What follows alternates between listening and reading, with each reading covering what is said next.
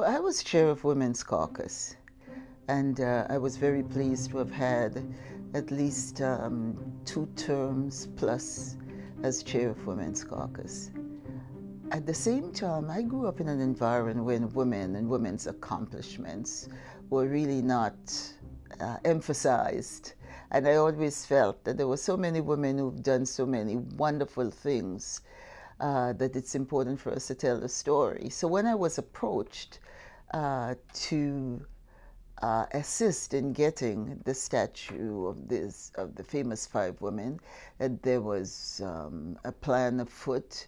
Some funding already had been gotten by a group of women from out west, and they really wanted to see the statue, not just out west, but they felt the place of the statue should be Parliament Hill, near the Senate, because the big discussion was around women being allowed to be appointed to the Senate.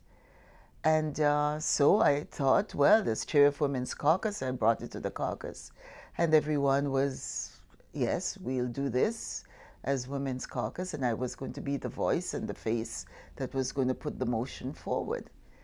Well, the first attempt to discuss where the statue was going to be and to get permission for the statue had to do with the rules around the ownership of Parliament Hill and who can put what on Parliament Hill.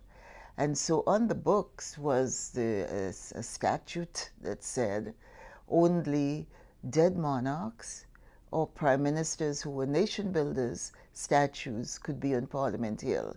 And therefore, we're sorry, Mrs. Augustine, we can't put those women, no matter how important they are to you and in history, that cannot happen.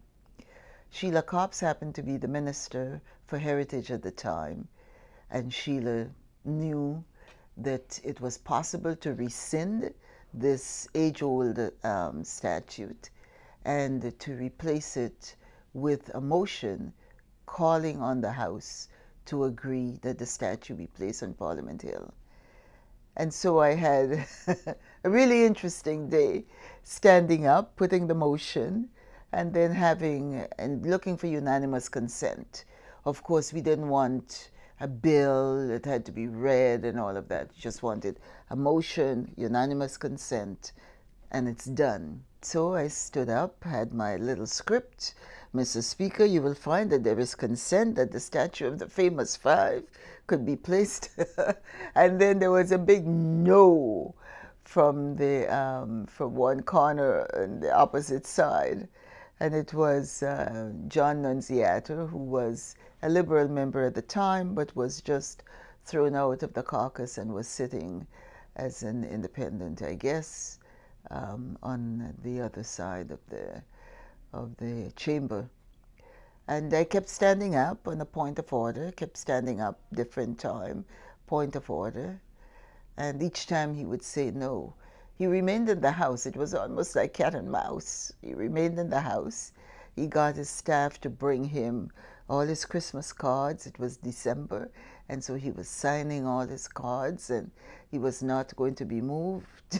and I also was stuck in the House because I wanted to be there, and I wanted a moment when he would either go to the washroom or leave the chamber to put the motion. And he didn't until the very end of the day, and he left Gary Brightcrouse, who was a member from the West, to say no. Gary, when I put the motion, I thought, the whip called me. He said, he's gone. I think he's gone he's gone for the day. He's gone to Toronto.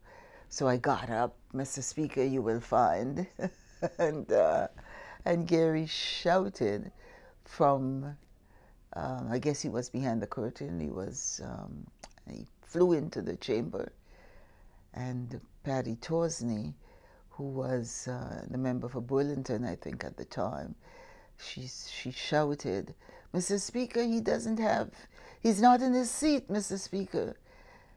And further, Mr. Speaker, he doesn't have his jacket on.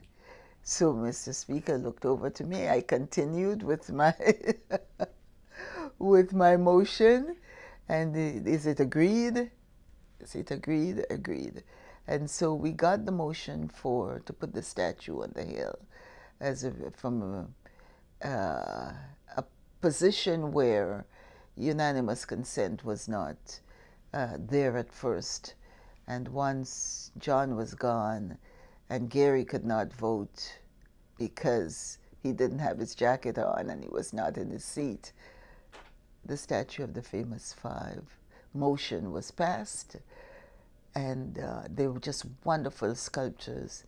And every time I go to Parliament Hill, there were just crowds gathering in the area of the statue, crowds gathering around it, because it's not only beautifully and well done, but it's also reflective, and it's also a place where one can sit on the bench, lean on the high table, look at the cups in the hands of the women, and recognize that back in 1920, 1923, 24, 25, that these women were struggling to have women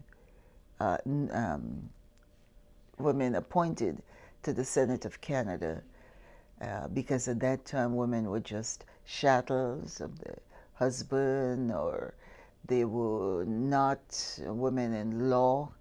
And so to have the Constitution, we had to go all the way to England, of course, to get that change in the Constitution, that women were indeed persons in law, and therefore women were entitled to be appointed to the Senate of Canada.